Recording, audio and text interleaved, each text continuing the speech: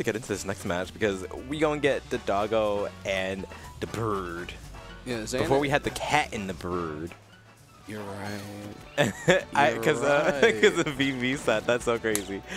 But I'm definitely waiting for this because let me tell you, this past Wednesday we almost saw Zane take a set or a stock. I mean, it's a game. Oh my god. I'm sorry to cut you off. Was that true? That double down air true? I don't know what just happened. I think it is. That's I'm some gonna be Smash 2 completely stuff. honest. Okay, I'm sorry. Continue what you were saying. I'm just waiting for Zane to just do Zane things because they definitely almost took a game off of Tilde this week at Xeno, and they were definitely throwing them doggy paws. If we're gonna be completely honest, they were throwing them doggy paws. Yeah, and I remember Zane playing Pikachu. Don't know how that's been coming along. But I don't know if we would see the Pikachu against Falco. I feel like Falco would be a little bit of a problem matchup for Duck Hunt. I don't know. Yeah, I think most of the time that, you know, like when Zane comes across these problems where they have to deal with aggression, they just get aggressive right back. And I don't know, I think it's the New York style. Well, yeah, no, sometimes, yeah, well, yeah, but sometimes the school of thought is that if somebody's being really aggressive against you and you can't kind of like circumvent the aggression, then you have to be aggressive back. It's kind of like fighting fire with fire. Oh. So, you know, if you can't outspeed them, then we're scrapping. And period. Yeah, period. Scrapping. Look at the scrap. Well, okay, they're not scrapping as much here, but like still, like it. That's 7. Yeah, some of these confirms are wild, and it's see again, and that was another thing, you know, just Zane kind of miscalculating where they are with their up B and kind of misjudging how far the air dodge can go. I think it was starting to end soon, if I'm going to be completely honest. Was it? Because it was looking like it was going to end for just a little bit.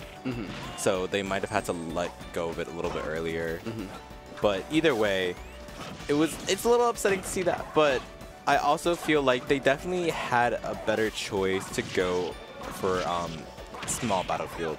I think the addition of that third platform just makes it so much worse for Zane to actually play because then they have to spend just one interaction in disadvantage and they're already at like kill percent almost. Yeah. So yeah, like situations like this is a little scary for Zane because they can die like in like 10 more %. They can die to a down tilt even. Oh yeah. Or back here. Period. I mean, like. I think this is just the really scariest thing is that they, of course, like, you know, that's the one thing that they have to do is kind of, you know, as you said, fight fire with fire. But honestly, I really feel like they just need to make sure that they're very consistent in their understanding of like how they actually play in neutral against, you know, Tilde, because it's just one of those things where it's just like when you saw them play on Wednesday, it was like so much more difference. It was kind of like a back and forth almost even, where we could see, you know, Zane just like immediately blow them up, but now that like we're kind of like here, it's just like what can we see now to like kind of, you know, mix it up a little bit. Yeah, like what will be the difference in gameplay? I don't know. It's against Falco as Duck Hunt. It's just kind of rough because Falco does have the reflector. Falco does have a really high jump, right? So Falco's going to be trying to jump all over the place to avoid some of these traps. And once Falco does get in, it's very hard for Duck Hunt to get away, and Duck Hunt doesn't have the best time landing. So it's kind of like just it is a tough matchup in that aspect. But that was a very nice jab on shield. Kind of just very unexpected. Yeah, and yeah, and Zane isn't really getting a lot of the confirms that we're used to seeing. And that it just kind of shows like how Tilde's kind of controlling the pace of the game. Even though we do get a couple up air strings, but it just seems like Tilde's almost shadowing Zane right now. Like, honestly, I can definitely understand that, especially because, like, you know, they kind of have to be really consistent in the way that they just make sure that they don't really get hit to in the ways that, you know, Zane is looking for him to get hit in. So, like, honestly, it's kind of just like we are just seeing a lot different of a situation right now. We kind of just need to see Zane just do a little bit to not really. Ooh, that was looking so sad, but that F is definitely gonna take it. Yeah, catching an option from ledge. Looked like a jump.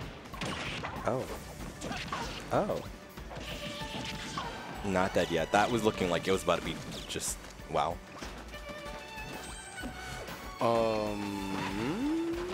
This is so scary. Yeah, so I think Tilde actually just tried to spike Zane with the side B spike, which is pretty funny, but like God bless. God bless you for doing that. Oh.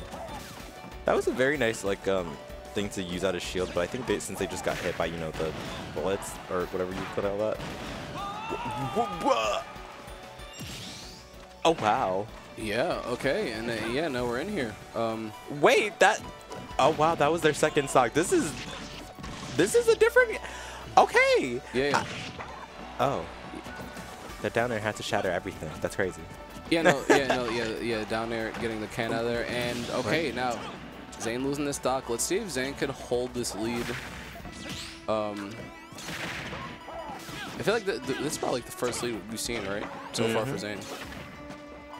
And this is where it kind of happens, where they start like showing a lot of life into the game, but then Tilde just does Tilde things, and it's just like very scary. You need to DI away. Oh no, wait, did he? Oh, and he flipped the up air too. Wow. They flew. They got drags on there. Yeah, up throw. Do you reverse this up air?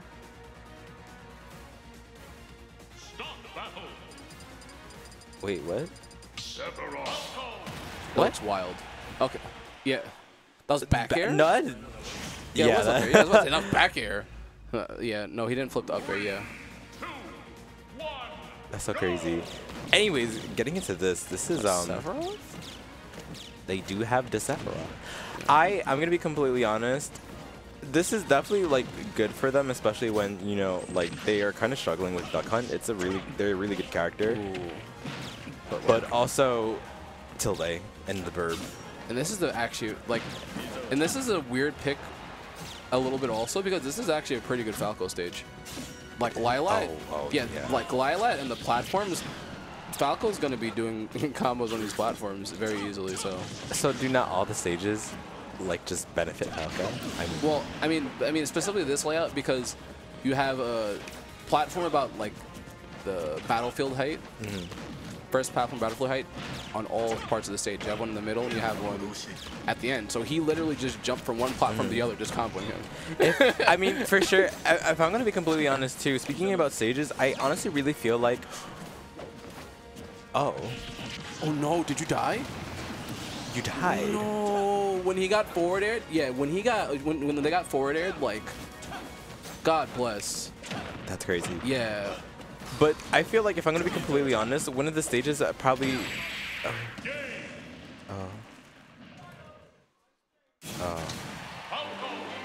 Had enough already?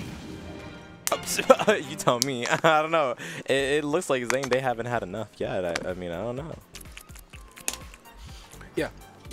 Yeah, so, like... Yeah.